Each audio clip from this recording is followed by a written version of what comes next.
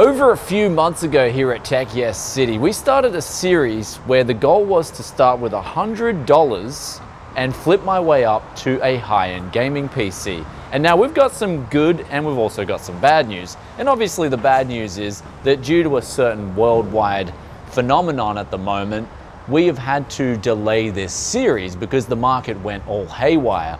But the good news is since I did that first episode, right before all that happened, we had sold 5 pieces that we picked up for $100 and we've made 520 Aussie dollars. So that was the most crucial part of this series and we absolutely nailed it. But now in the second episode here today, we are not going to stop. We have got the goods ready to go to pick up some of the best deals and get those gaming PCs flipped and flip our way up. Get excited and let's get into it.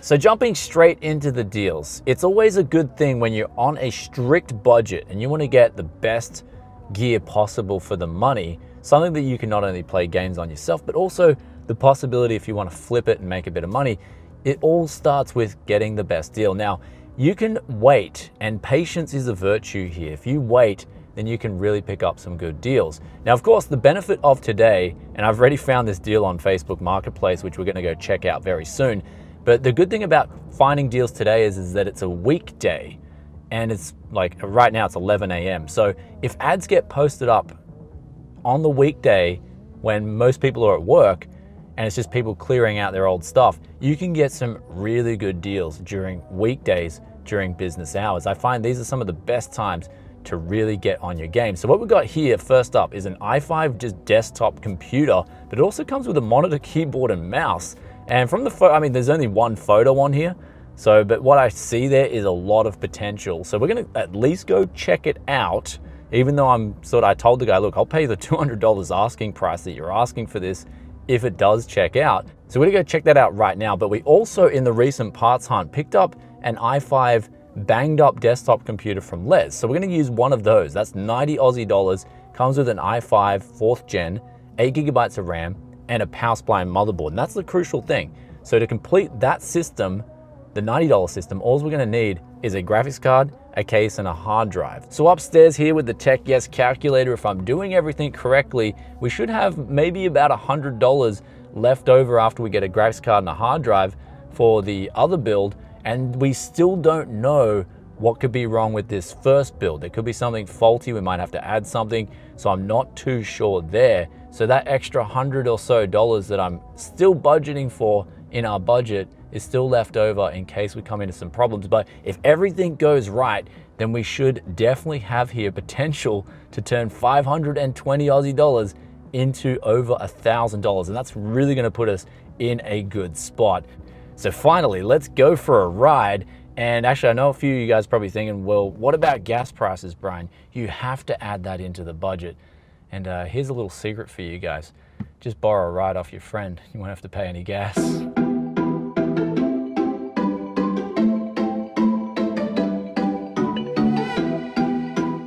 So we've just picked up this first deal now, and this is looking really good. I couldn't wait to get back to the YES studio to check out what's inside it, so I quickly pulled the panel off, and it's got an i5 4590 and also an R7 270X, 8 gigabytes of RAM, 750 gigabyte hard drive, and a 400 watt power supply. So power supply should be fine. We shouldn't have to replace it, providing everything works. And that's one thing we've got to get back to the studio and check it out for. Of course, things like the cooler and the monitor here do need a bit of YES Lovin. So the monitor is 24-inch Samsung, but does have a bit of dirt on it. And this keyboard and mouse, these look amazing. So hopefully they haven't had water or anything dripped on them, because I actually didn't test this out. I just saw it pop up and I'm like, these are those kind of deals that you just quickly snag up.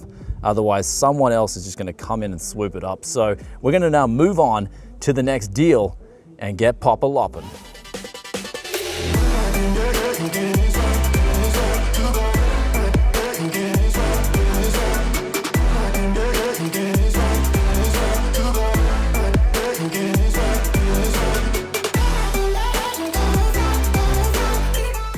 So now we got a crucial hookup here from YES, which was really good, and I'm super happy about this.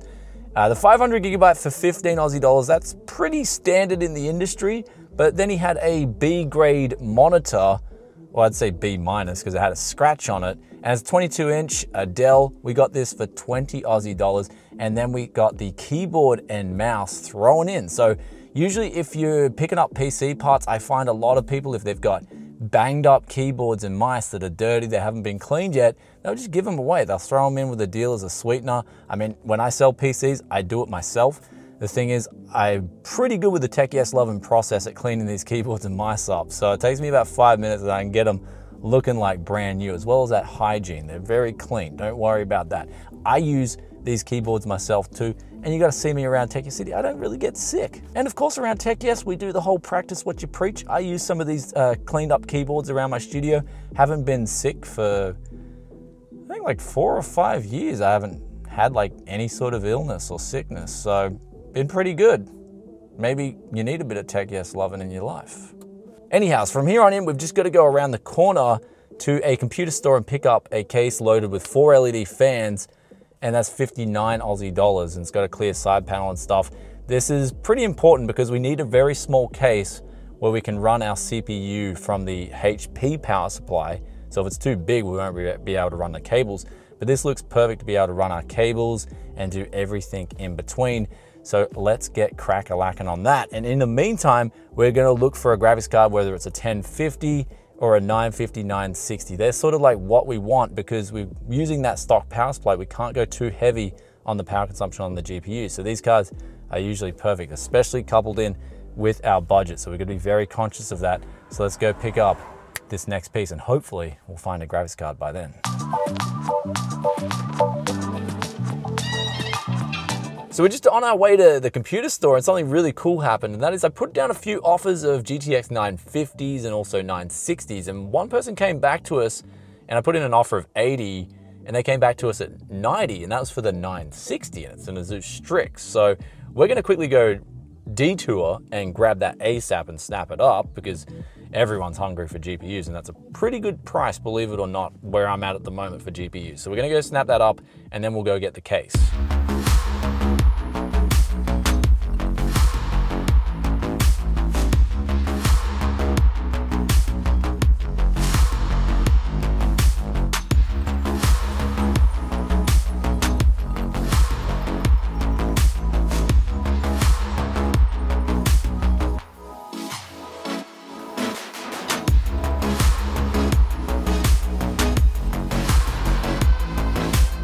So we've finally got back to the Tech Yes studio, and we've got some really good deals here. I mean, this is what it's all about when it's on a budget, but of course there is one risk, and that is we've still got to especially test out this $200 system, and we've got to put together this system right here and hopefully hope that nothing goes wrong in the process. Though we've got a tally here that's 474 Aussie dollars, and that gives us about $46 left to play with, wiggle room, in case we come into any problems whilst we're building these two systems out. But yeah, let the Tech Yes magic begin and see what we can muster up here.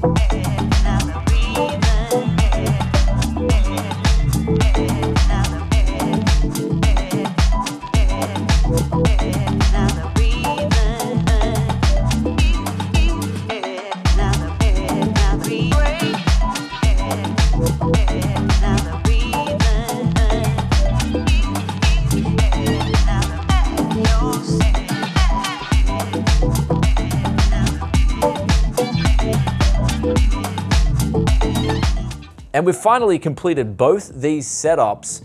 However, we're doing this one first. Like, we're gonna talk about this, we're gonna install Windows first, mainly because the other setup actually has a problem, and we'll talk about that in a second. But for what it's worth, we've got the 24-inch monitor that we got from the other setup, and we're gonna use it with this one because there's RGB on the other one with the keyboard and mouse, and it's got some other selling points, but I feel like you shouldn't have all the strong selling points in one ad and all the weak ones in the other. So we're using the weaker keyboard and mouse in this setup, and then we're using the stronger monitor, the stronger 960, and then of course we've got the 4 blue LED fans, which look great, and we're gonna use that to sort of mix and match strengths and weaknesses. And that's a great thing to do, especially around this price point, in my opinion.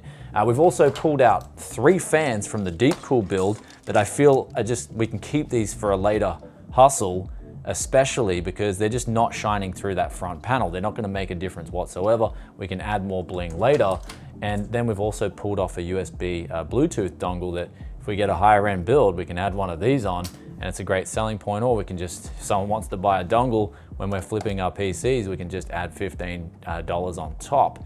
So let's get Windows installed on this one, and hopefully this one works too. Like, the graphics card seems fine okay, but you never fully find out if a graphics card's 100% until you install the drivers and start stress testing it. So let's get Windows installed, and then let's get onto this other build right here while this one's sort of setting itself up to save some time.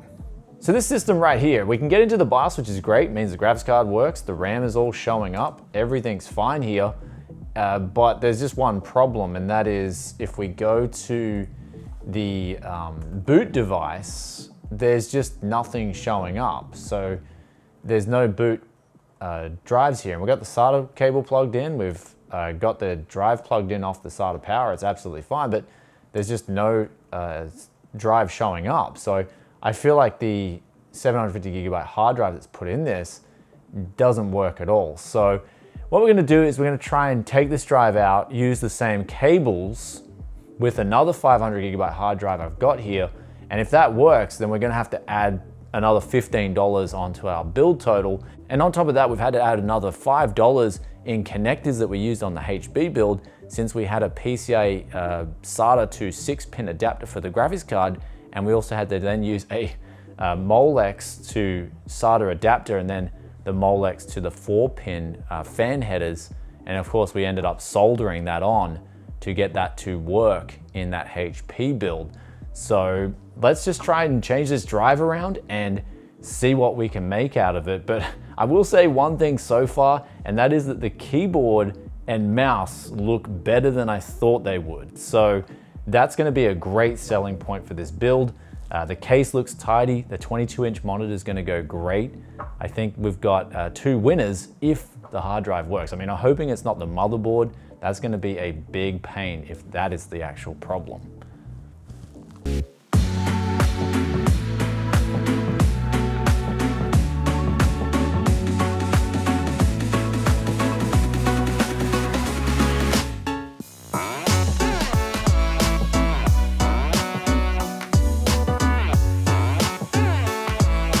And now we're at the finished products, because we got 2 complete systems that are set up. I've been running these stress tests for quite a while, and they are running absolutely fine.